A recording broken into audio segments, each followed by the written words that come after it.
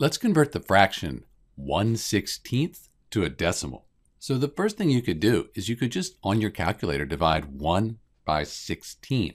When you do that, you end up with 0.0625. So that's one way to convert 1/16 to a decimal. The other way is we could do this longhand. We could say we have 1 and we want to know how many times 16 will go into 1.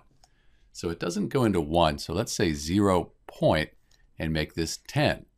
It doesn't go into 10 either. Let's put another 0 up here. We can make this 100. It seems like 16 would go into 100 about 6 times. Let's try that. 6 times 16 is 96. So 100 minus 96, that gives us 4. So let's call this 40. We'll move over another decimal place. 16 goes into 42 times because 2 times 16, that's 32. So we're left with 8. Let's call it 80, move over 1. And 5 times 16, that equals 80. So we're done. When we divide 100 by 16, we end up with 0.0625. So we converted the fraction 1/16 to a decimal, 0.0625, same as we got before. This is Dr. B, and thanks for watching.